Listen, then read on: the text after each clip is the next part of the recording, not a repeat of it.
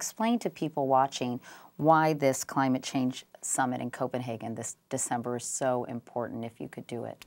Well, number one, the leading scientists have warned for some time now that we don't have a lot of time to address this because the levels of global warming pollution are building up to the point now where the entire North Polar ice cap's in the process of melting.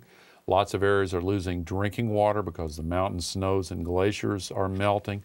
Stronger storms, deeper droughts, the other parade of horribles that unfortunately are all too real.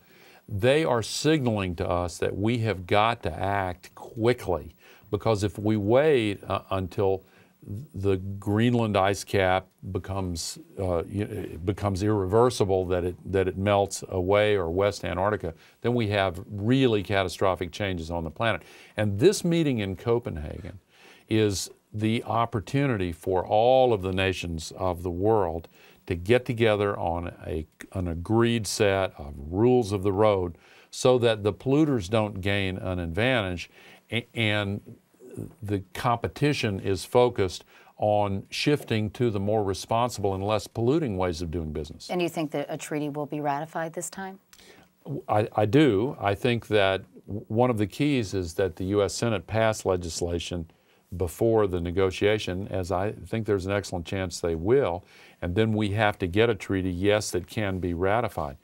I was in China last week and I heard from the leadership of China they are definitely committed to a treaty. I believe them. They have really made dramatic changes in the last couple of years in an all-out commitment to renewable energy, in building a supergrid throughout their country that can carry this renewable energy. We've started to do that now. We need to accelerate it because some of the renewable energy is available locally, like in the desert areas of the Southwest, but we need these new high technology lines that take it to the cities where it can be used with very low losses so that it becomes efficient and cost effective.